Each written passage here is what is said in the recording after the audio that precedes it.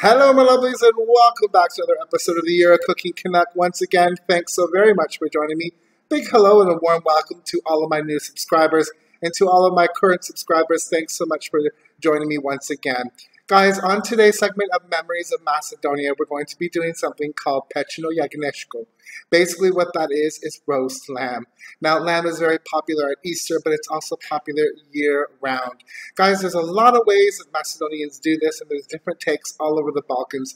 This one here really evokes the flavors of Macedonia, and you're going to love it. So without further ado, let's get in the kitchen and make the most beautiful Macedonian roast lamb.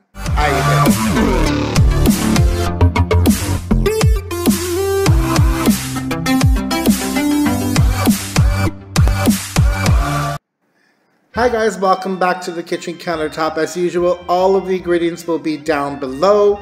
Just click on show more. Right guys, so what I've gone ahead and done is I've washed my lamb and patted it dry really well. What I'm using is a lamb shoulder with the ribs attached. Guys, you can use any cut that you want. You can use a lamb shank, you can use a lamb leg, but I find that the shoulder is really tender and tasty. So what we're gonna wanna do is go ahead and season this very simply. First with some cracked black pepper. I love pepper. And guys, pepper and salt is to your taste, always. And then I'm gonna use some Himalayan pink salt.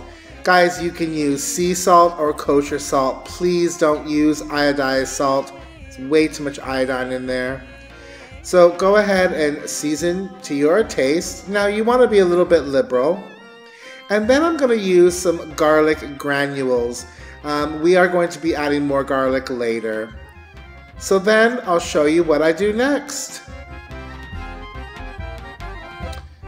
Okay gang, so what I've gone ahead and done is I browned all the sides of my lamb in a pan with just some vegetable oil. Turn your heat off and let this rest, and then I'll show you what I do next. Alright guys, using the same pan that you browned your lamb in, just give it a quick wipe, and what I've gone ahead and done is added just a little bit of olive oil this time, maybe about 1.5 teaspoons. What I have here is a bunch of whole garlic cloves. Guys, that could be a daunting task, but if you have like a rubber pot holder or anything rubber, put your garlic in, give it a rub. You can do it on the counter as well. You'll hear it. And there comes your clove of garlic. Simple. So, I'm going to turn my heat on. And what I'm going to do is I'm going to put the garlic in here, but we don't want this burnt. We just want it warm through. Maybe a little bit of color. But keep an eye on it, guys. Don't walk away. And then I'll show you the next step. Alright guys, our garlic is getting aromatic and a little bit of color. So at this point, I'm going to go ahead and put in some Vegeta or meshenzach, or you can use vegetable stock. And some onion powder.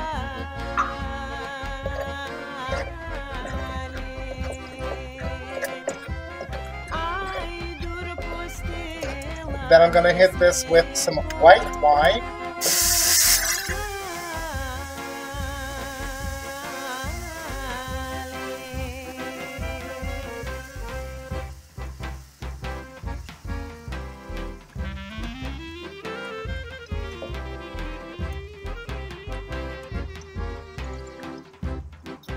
And then some water.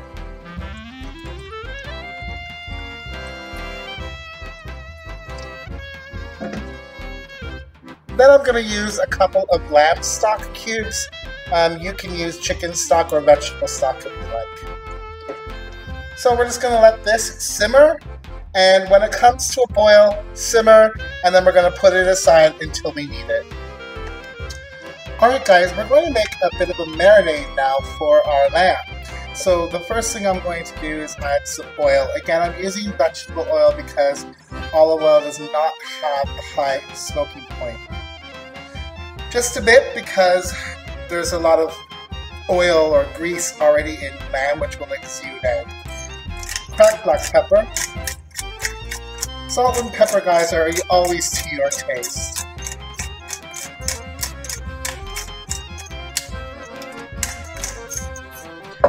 Just a bit of salt. Not much because we've already salted the lamb, and the Macedonians or the Vegeta is quite salty. So a bit of that. Then I'm going to hit it with some dry parsley. I don't really cook with dry parsley a lot, but in cases like this, the fresh will just burn. So dry parsley, a bit of oregano, and I always rub it between my fingers and my palms to release the essential oils. And then just a little bit of rosemary. This is already ground rosemary, it's not the leaf kind, but use what you have on hand, guys. And lastly, I'm going to put in some hot chili flakes from the village of Bukovo, known as Bukovic biber. This is loot hot. It's funny because all of the Balkans now refer to that spice as Bukovic biber. So I'm going to give this a mix. And then get our lamb here, and we're going to just start brushing this on the lamb.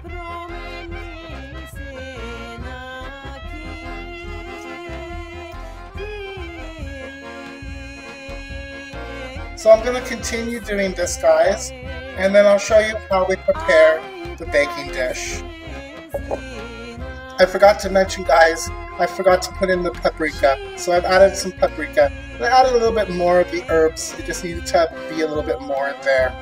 Alright guys, I have my taba here, my clay pot.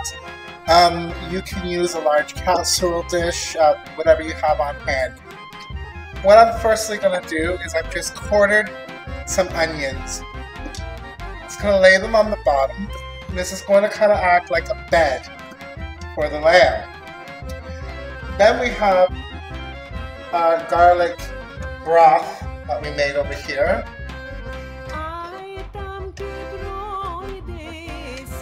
And all those garlic cloves, you can put them in.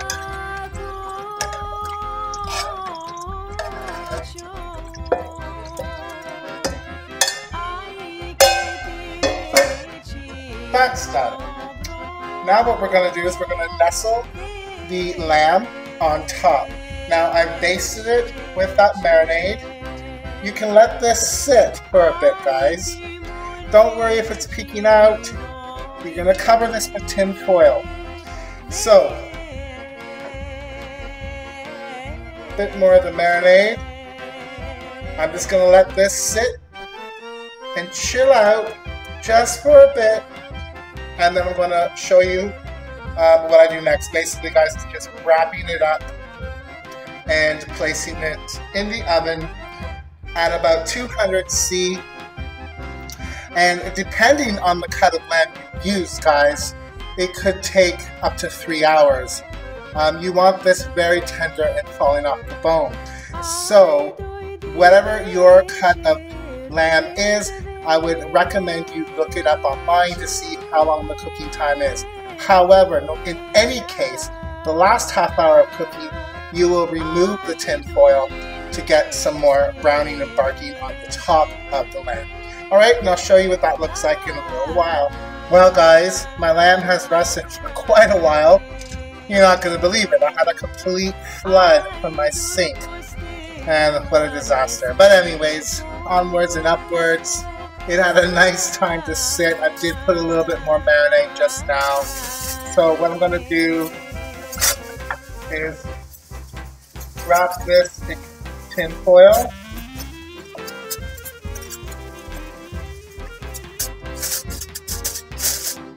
And this will be placed, like I said, at 200°C. If any parts are sticking out, make sure that you wrap them quite well.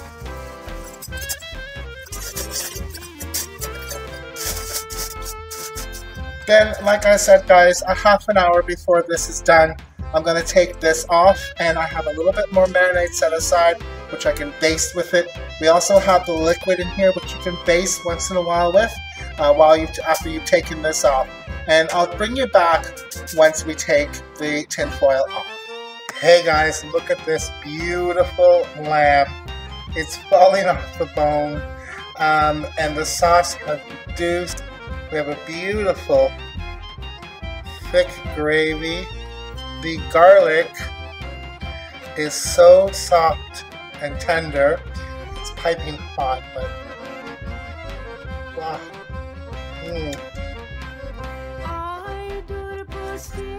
Wow, that's good. The onions are soft. So guys, it's really, really important at this point in time to let, excuse me, your lamb rest. Now, mine cooked in the oven for about an hour and a half to 2 hours, I believe. And then I uncovered it and just let it get a bit crispy on the top. Or brown, rather, I should say, on the top. You need to let your lamb rest, guys. And I'll bring you back and show you once this is all rested. Alright guys, I've let my lamb rest for a bit, just so all the juices can redistribute throughout the meat.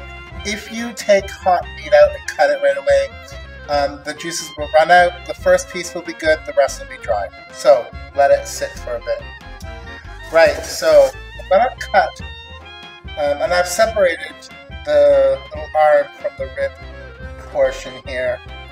And I'm going to go ahead and cut some here. And I've actually stole a piece. It's very good. Wow. That is so juicy and tender, guys. Really. Oh, and it smells fantastic in here.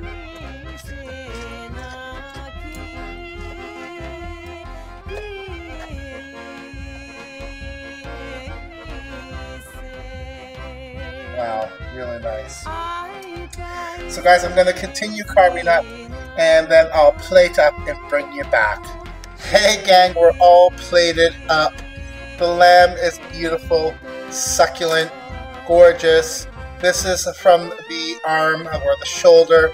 I have a piece of the rib here, just falling apart. Juicy, gorgeous, beautiful. Well, let me take a piece of this. Oh, I don't even need the fork or knife.